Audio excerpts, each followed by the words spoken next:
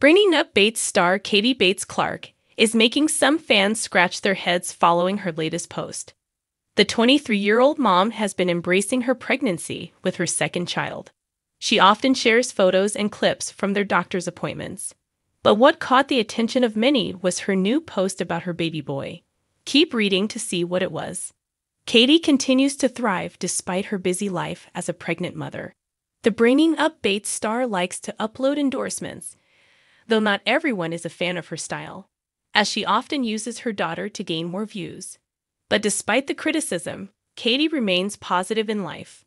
She and Travis are expecting to welcome their baby boy later this year, and some fans were surprised by the content she's been posting about him so far. Some Redditors discuss Katie Bates Clark's recent IG stories, comparing Haley and her upcoming baby boy, Harvey's 3D ultrasounds. Maybe it's just me, but I feel like they look so similar, the Bringing Up Bates star said. However, many commenters were puzzled about how she used a 3D photo to show that her kids look alike. Meanwhile, some Reddit users were impressed by the name she gave her son. Katie also took to Instagram to share a clip featuring her shopping day with her husband and daughter. According to the Bringing Up Bates star, they're already shopping for Harvey's clothes and other items. Moments later, Katie Bates Clark shared a glimpse of her family seeing baby Harvey's 3D ultrasound for the first time.